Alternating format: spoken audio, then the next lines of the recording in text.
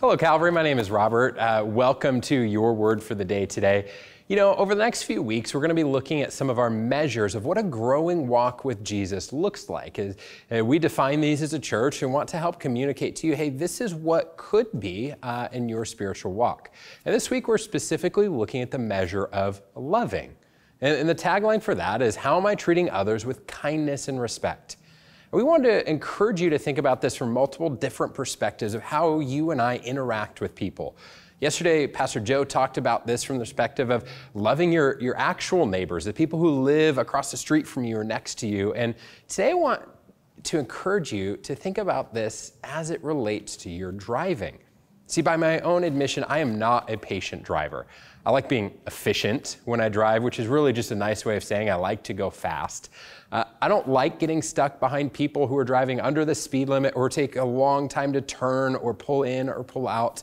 And when I'm on road trips, I love to see if I can race my GPS, which means I look at the ETA it gives me when I leave and see if I can beat that by the time I get to my destination.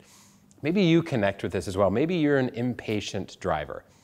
If so, a temptation is to allow our desires to turn into impatience and sinful anger toward the drivers around us. If I'm not cautious, my own desires to get where I need to go escalate to the point of me thinking I'm more important than everyone else on the road, and everyone else should yield to me and get out of my way. And yet, as we drive down the road, we're surrounded by people who have their own needs, their own stresses, their own deadlines and priorities and destinations. So the question is, do we care enough about them and their needs to show them kindness and respect and to love our fellow drivers?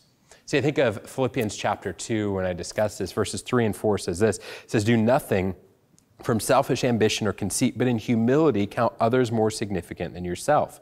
Let each of you look not only to his own interests, but also to the interests of others.